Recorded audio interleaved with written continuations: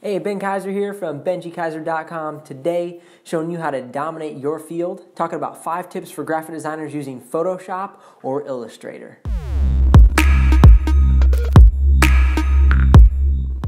So I've been training in the field of graphic design for over a decade now, and it's insane to realize it's been that long.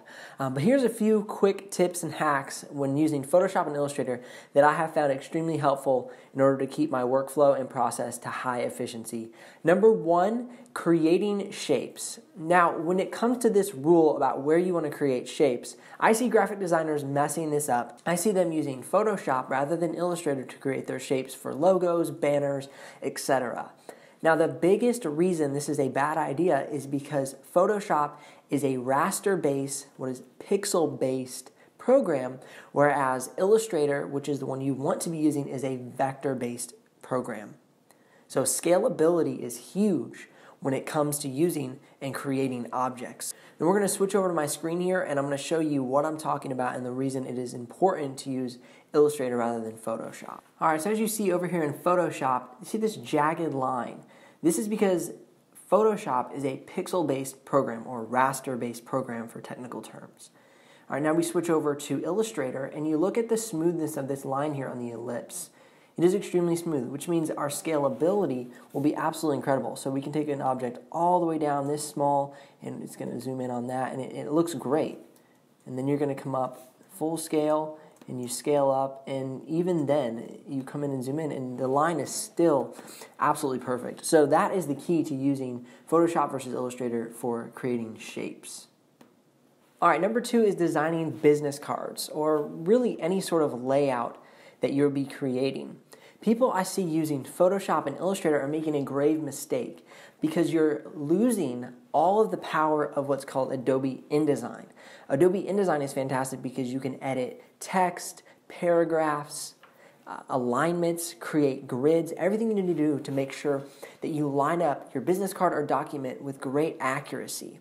And the thing is, when it comes to graphic design in this day and age, with desktop publishing becoming so easy for kind of the average layman, having the ability to be an expert in the details and being an expert with creativity and ingenuity is going to be the key to success as a graphic designer. So if you're setting up a document and it's kind of haphazard and things aren't lined up well, you need to be using InDesign in order to lay out business cards, brochures, letterheads, all the things that will carry the designs, the photos, the different illustrations that you're creating. Pull those into InDesign. All right, number 3 is where you're going to be using the type tool. Again, I see a lot of people using Photoshop to create their type. And this is fine if you're going to have small documents or maybe even some web-based banners, but when you go to scale that or create a larger piece from that same design, scalability is not there. Remember, it is a pixel or raster-based program, so it is not scalable.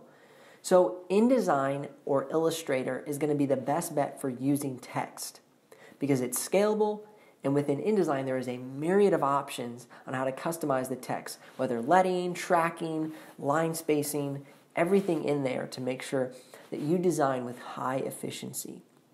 Now, there is times where you can use Photoshop in order to create spectacular movie posters or neon glowing signs that say words, or even like magazine covers that you just really want this photo to pop and put some great effects on that text. That's fine if you're doing like headers or specific objects, but to create entire text blocks or even just paragraphs in Photoshop is just not a good idea. Number 4, creating gradients or overlays. Now this is really cool because you can create a lot of good effects, and we're going to be using Photoshop for this one. The thing is, if you're in Illustrator, you can't really get the customization that you can get within Photoshop. Photoshop is made to do photo editing, which is very helpful when creating overlays and gradients that I would never be able to do within a program like Illustrator. Now, speaking of effects, let's talk about shadowing. That's number 5. Shadowing is something I use to get the effect of depth. I use this a lot in creating thumbnails or different banners on YouTube or with various clients. You're going to get far greater customization within Photoshop. I've seen people do shadowing in Illustrator, and it can be good, but it can be kind of finicky. In Photoshop, you can use the brush tool, which is highly effective for editing your shadows. You can work on smoothing, flow, and density of the brush in order to get the perfect shadow. I recommend going and looking at different people's designs and how they've done their shadowing and copying that shadowing to your design.